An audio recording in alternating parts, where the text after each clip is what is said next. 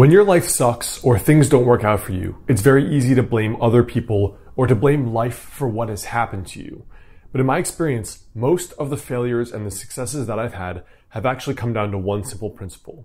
It's not esoteric, it's not manifesting, it's not something mystical or difficult to understand, and it's something that hits a lot closer to home. So in today's video, I thought I would share the 2 words that made the biggest difference in my life. What's up, you guys? Alex Hein here. So before we jump in, I've put together a free journaling worksheet, which is right below this video.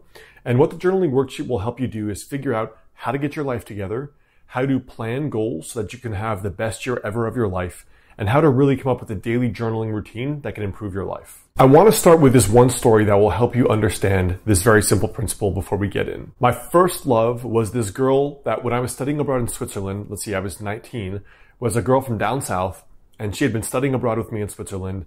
She in the German program, I was in the French program. This girl was incredibly sweet, very confident, very playful, had a cute southern accent.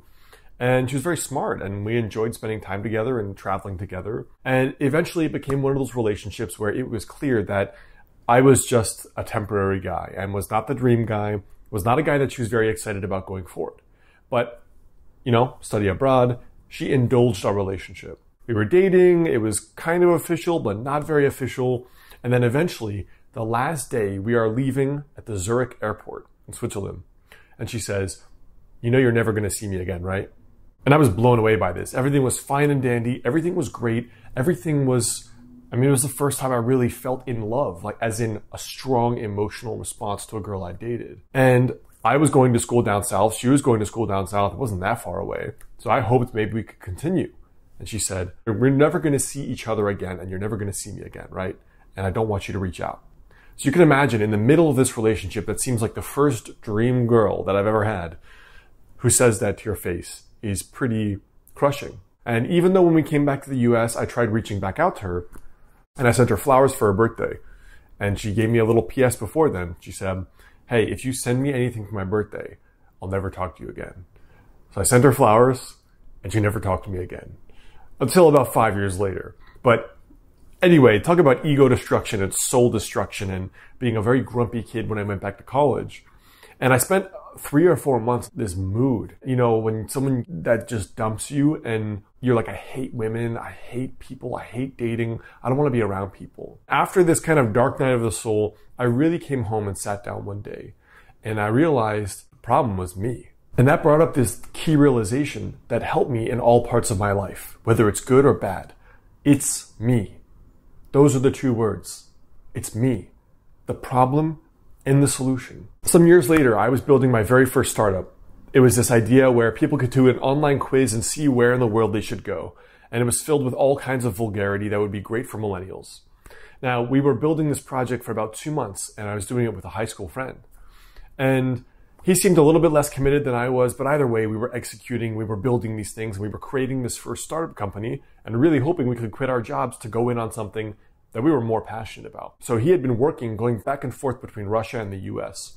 And one night he said, "Hey man, someone sat on my laptop at this party and broke it and I lost the hard drive. I lost all the storage of our project." So I blew up at him for sure because we'd been working on this for years and I'd done my half. He seemed a little bit like a get rich quick kind of guy and not as committed to actually doing the work. And I felt like I just lost 3 months of my life in this project. But then that same little voice popped in and it said, "It wasn't him, it's me. I gave up control by working with him. I could have done something different. I could have backed up all those files for all of us." And in general, I found that in my life, when things work out and when they don't work out, this affirmation of "it's me" is almost always the most empowering. Because whether or not it really was you, if the philosophy is "it was me," then you always find something that you can improve about yourself.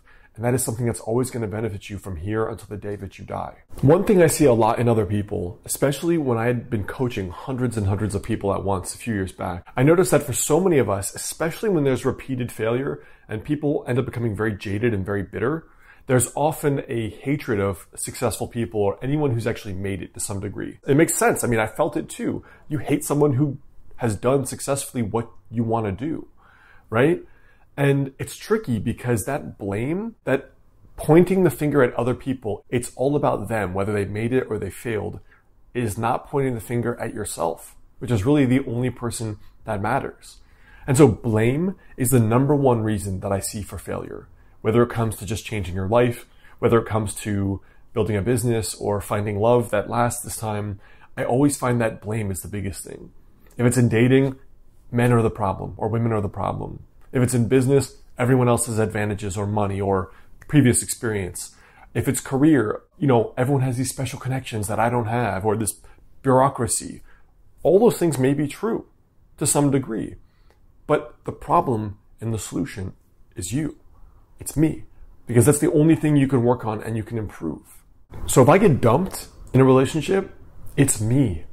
How can I improve? What do I have to do going forward?